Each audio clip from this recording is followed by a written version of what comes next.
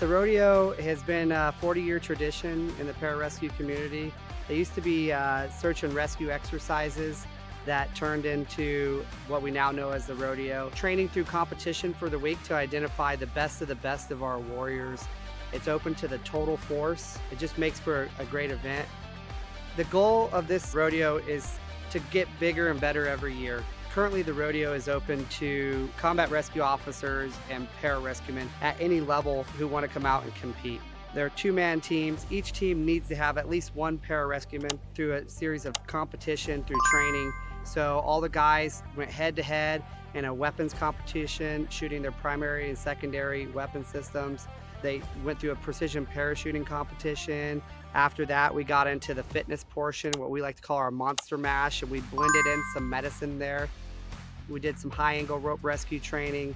How this rodeo ties into the bigger picture is really, it reinforces the heritage, the legacy. That helps further develop that culture